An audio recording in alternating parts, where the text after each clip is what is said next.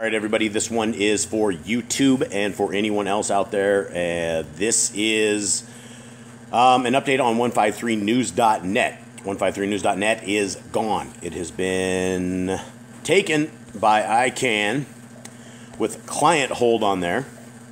And when you look at client hold over here, it is this right here, client hold. The status code tells your domain registry to not activate your domain in the DNS, and as a consequence, it will not resolve.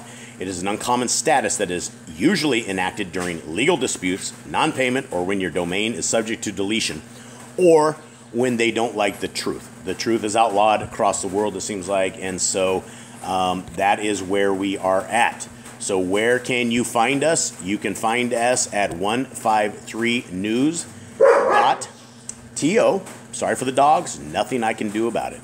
So you find us at 153news.to, and this is where everything is at. And if you guys have a website and you have links to 153news.net, you can change that all over to .to, and everything will come up, and we will give you guys an update where things are going and what we are doing.